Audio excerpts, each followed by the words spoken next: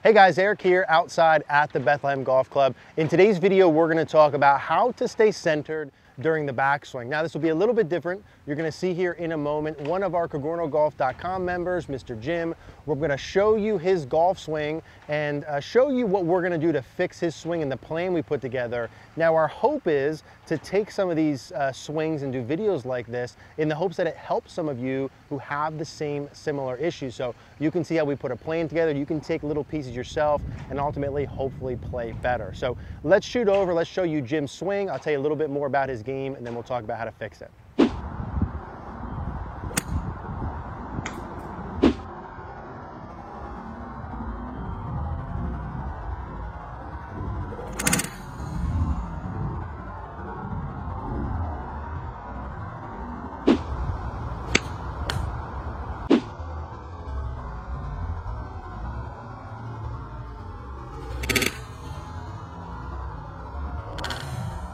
Okay, so there we saw Jim's swings, and as we go here, you're gonna see on the screen some of the feedback that I gave him in our Facebook group at CogornoGolf.com and how we identify the priorities and build a plan. Now, there's a couple things we're gonna focus on with Jim.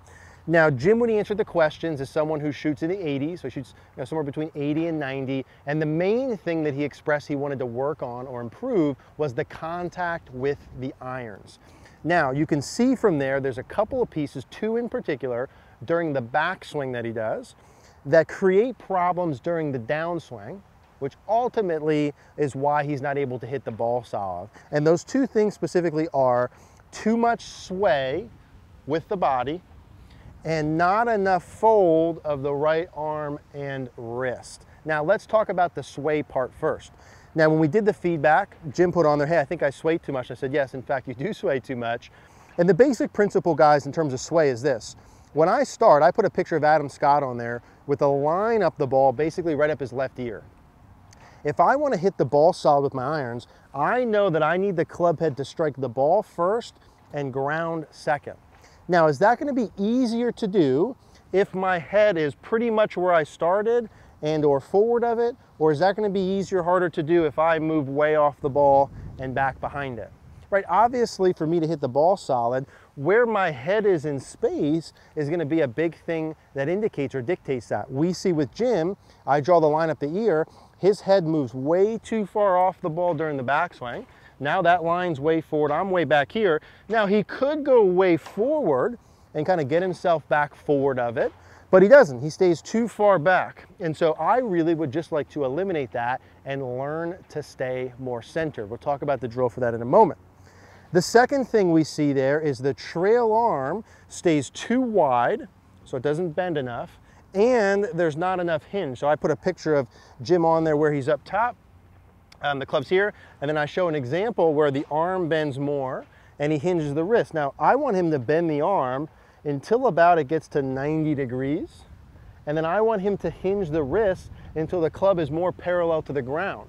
And the reason for that, back to hitting the ball solid, is we see with Jim, arm too wide, not enough hinge. And then when he starts down from the face on, he's unhinged too early and the arm's too wide too early because he never got him set on the way back. So what we want to do and what I gave him was, hey, not during the takeaway. I want the arm to be pretty wide here. But from the takeaway to the top, the right arm should fold more, bend more to get to 90, and we should add some hinge, thumb closer to my forearm, to get the club more down the line. Now I'm really doing that from the takeaway through the top and in transition.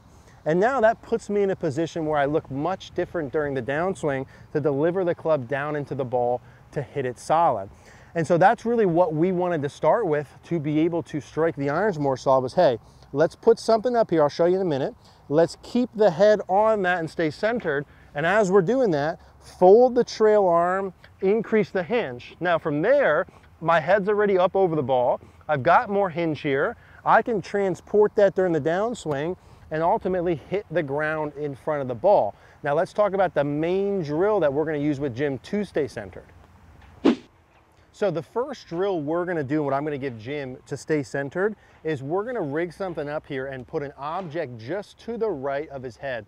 You can put a stick through your bag, stick into the ground, but I want to have something here that's just about an inch away from my ear, kind of over my shoulder, so that if I sway, I would run into the noodle with my head.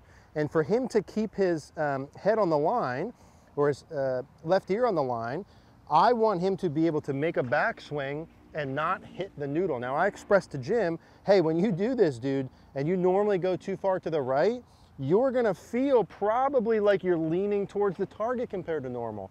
You're gonna feel like your chest is much more up towards the target. You're gonna feel like your hips haven't moved to the right. It'll probably feel like you're a little bit left.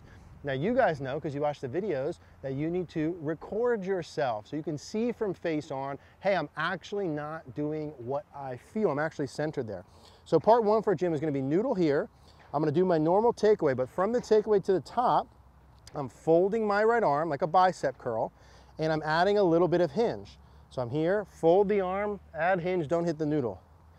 Fold the arm, add hinge, don't hit the noodle. And what we should start to see for Jim as he starts is the contact getting much crisper. And if you struggle with moving off the ball, this would be the place where I would start. You can put a noodle to the right or to the left. I like to the right so that it's not on the way through, and simply don't hit it. Get used to having your head here.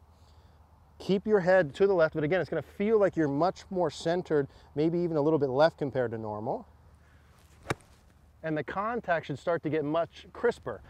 Now for Jim in particular, when he's doing the backswing part, what we're gonna look for is the right arm getting closer to 90 and the club being from this angle parallel to the ground with the hinge. Again, as he's doing that in transition, that's gonna get us into that much more powerful downswing spot that I wanted. But this is the piece for staying centered, the main drill we're gonna use to start.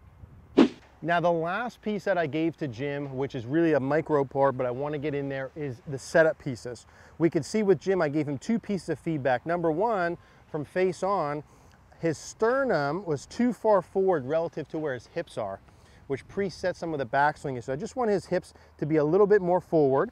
So his belt buckle's in the middle of his feet or just forward. So like just a slight little bump to the left, and get about 60% of the weight with the irons on the left leg.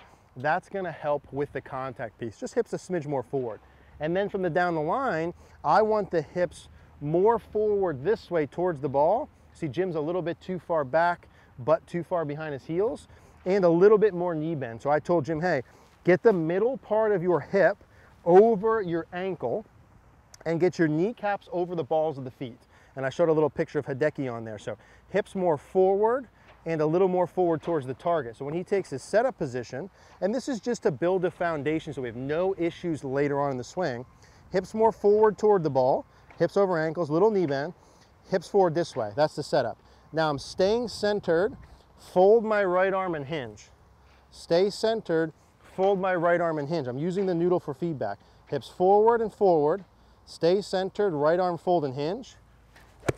And we should start to see that contact and the crisp contact with the irons increase. Let's do that one more time. So I take our setup position, hips forward and forward, knees a little bent, good. Now I'm staying centered, folding my right arm and adding hinge. Stay centered, fold my right arm and add hinge. And we're gonna monitor with Jim, the movement pieces, but ultimately the solid contact. What we're looking for is X out of 10 to increase. So if he normally hits 4 out of 10 solid, I want that to go to 6, 7, 8 here in the first 4 weeks. And I also want to lessen the gap between his good and bad. So if not only do I want more frequency of the good shots, but if we take a bad shot and a good shot, I want them to look closer or make his bad shots better. So those are gonna be our goals. When I watch Jim swing next time, I'm looking for differences within those. You guys hopefully got a good feel here of the feedback, what we do on CogornoGolf.com. I hope this style of video that's more direct, you can see how that works, helps you guys. If you do want your swing to be analyzed, if you want to work with myself and our coaches, I would love to do something like this for you as well. We'll put a link down below for CogornoGolf.com. Thank you guys for watching.